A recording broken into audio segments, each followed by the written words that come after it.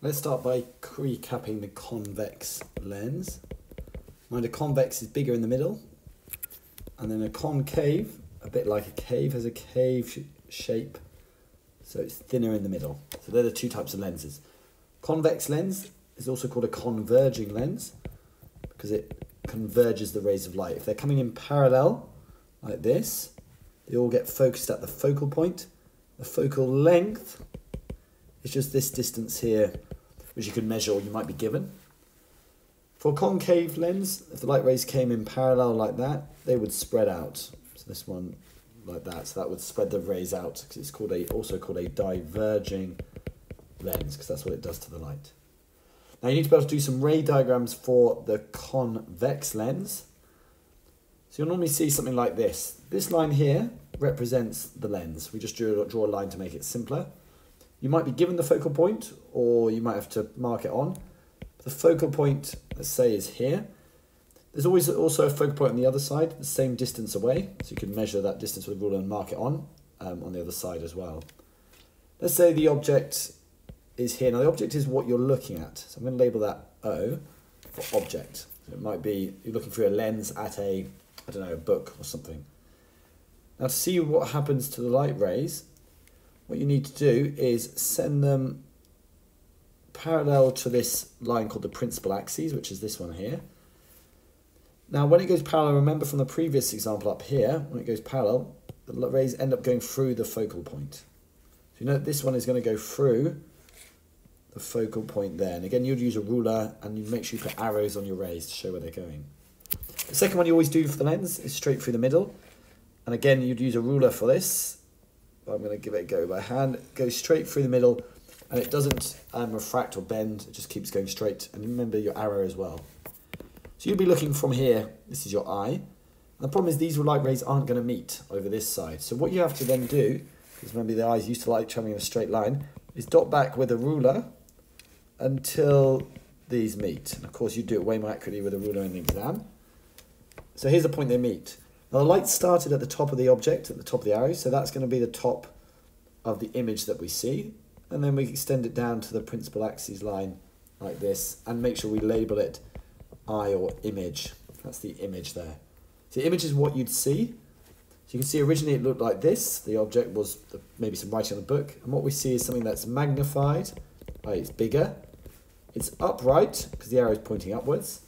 And we say this one's virtual, because the light rays don't actually come from that point. They appear to come from the top of the image. If you ever have to dot back, it's going to be a virtual image. The other type you could get in the exam would look something like this. Again, same lens, but this time the object might be beyond the focal point. So let's say we put the object over here. So now it's gone past the focal point. It's not quite past 2 times the focal length, but just after the focal point. Do exactly the same thing. One light ray goes straight and then through the focal point there.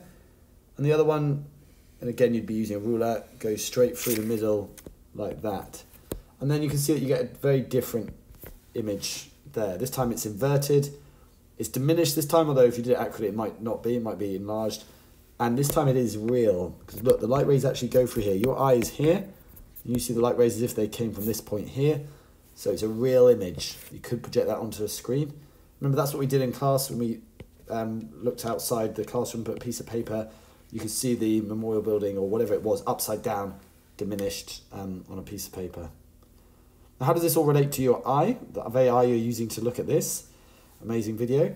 If you're looking at a distant object, this is what happens. The light rays come in parallel because it's so far away, and your lens in your eye, which is a convex lens, focuses the light on the back. Now we want this focus, we want the light rays to meet here, because that's where your receptors are, which sends the message to your brain. If they don't meet there, the image will be blurry. If the object comes closer, you see the light rays are no longer parallel, so they come out like this, and therefore we need a thicker or stronger lens to focus the light. So the muscles in your eyes adjust the size of that lens, so that the light rays are now bent more and focused still at the same point. So that's how the eye would work normally. That's why when you look far, you know, it's almost you can get tired if you're reading for too long because the muscles are keeping this lens quite large, which is more tiring. And that's how you see distance in near objects. Now what happens when it doesn't quite work? Well, let's say you are short-sighted. Now short-sighted, which is what I am, means I can see short. So short-sighted means short is what is good. You can see short is okay, but long distance, i.e. me looking at the back of the classroom, not so good. So that's what short-sighted means. It tells you what you can see. Now in that case, what happens is the lens is effectively too thick because the muscles are too strong.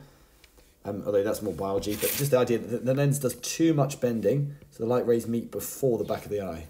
So the way we correct that, and the glasses that I wear in class are concave, because then they spread the light out, and you need to know this ray diagram.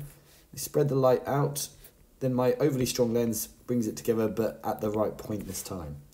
So we need to do some spreading before. So short-sighted, you fix with a concave lens.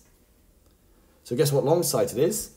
Well, long-sighted tells you again that you can see long, you can see in the distance, but you can't see short. It tends to affect older people more as the lens muscles weaken.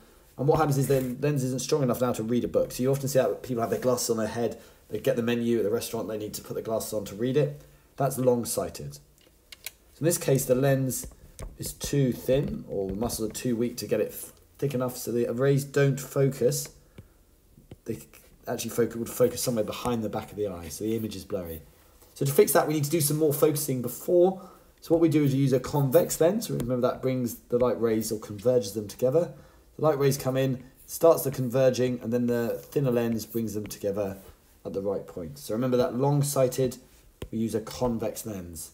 In the exam, you'd be expected to potentially draw or sketch these ray diagrams showing what the lens does, and you definitely need to know how you fix each long-sighted and short-sighted with which lens, so convex and concave. It's better if you understand how the eye works, then it's easier to answer those questions. Thanks for watching.